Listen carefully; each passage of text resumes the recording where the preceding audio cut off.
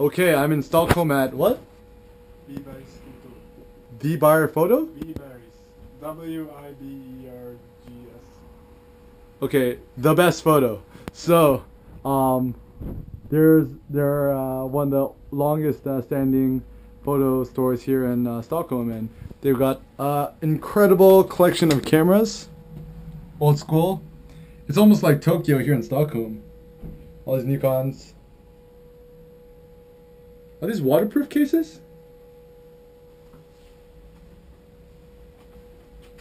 No, that's the real thing. Oh, that's crazy. That's Nikonos. They were made for underwater use. Oh, wow. Just soundproof. All right, and we got some old Leicas. Got the good old M3, everyone's favorite M5, M2s, a little mini Lux, a bunch of lenses. And here's a store. I ran out of film on my trip with my new Leica MP, so pick up some Portra, and I can get some photos printed. And here's the store. Ooh.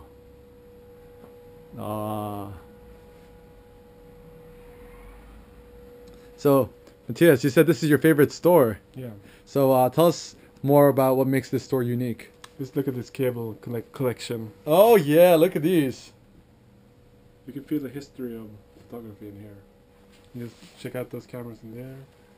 And then if you're further back, you have even more, but you can't go back there. But check out the back. If you ever need a bag, check out this bag. Oh, cool bags. And it's a great place to buy Leicas.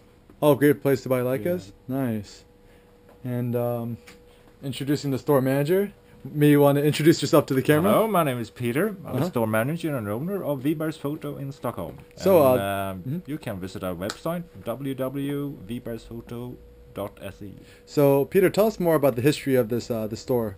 Well, we started as Wibergsfoto in the late 1940s, and my father started working here about in mid 1950s. Mm-hmm. And from 1974, we owned the store in the family. Yes. And I've been running it now for about 15 years. So, what is the coolest thing about running the store?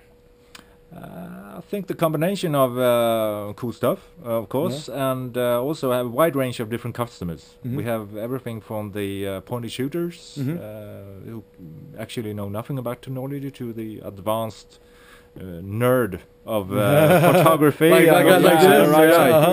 So you never know who comes through the door. I think that's the nice thing about it. So do you still have a lot of people coming in interested in old analog cameras, or is it mostly digital? Both. I say 50-50. Oh, really? And you have also a combination. You have many who maybe use a digital camera, but interested in analog lenses for different kind of use for their system today. So.